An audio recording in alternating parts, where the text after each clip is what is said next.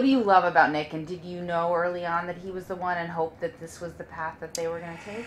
I knew that my daughter was different. I knew that she was better because of him.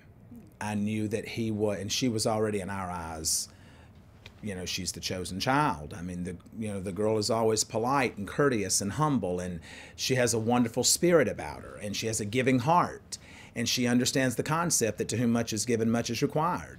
But he enhanced that. And we watched him with her and how he opened every car door, every door that she walked through, how he pulled her chair out, how he came in the first day at our home and my wife was cooking dinner for them. And he brought my wife flowers and he jumped up and started doing dishes. I mean, the first time he and I ever hung out, he called Dad and was like, hey, I just want you to know, like, this is my number if you need anything. Like, I'm picking her up from her hotel at this time. And I just want you to know that I will have her back here at her hotel and I will call you and let you know that I have dropped her off and that she's in her room. Yeah. Yeah, so he did everything to the point where I was like, are you real? Like, when's all this going to wear off? Now, is it true? I mean, I read, you know, what's out there that he slid into DMs. Like, no, he didn't do it. He ain't getting the rap for that. She did that. He was talking to a girl that I knew. Well, she commented on his photo, and I was like, oh, who is that?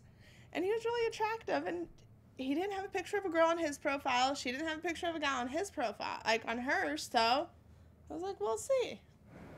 So what did you say? Or did you just like something? Did you say, hey, I'm a hoe?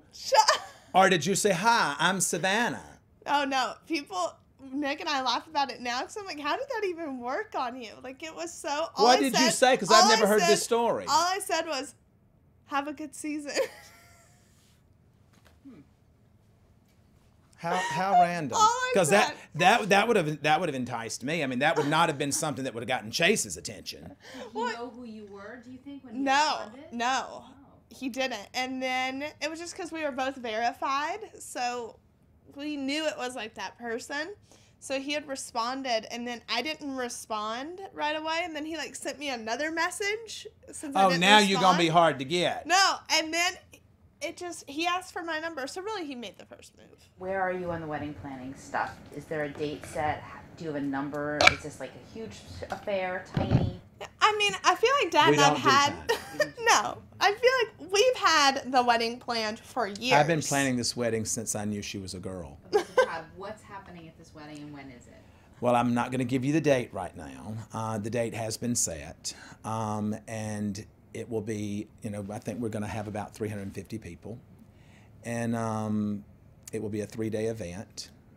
And yeah, it's going to be very nice. Like Nic and Priyanka. No, her veil is 2 feet longer.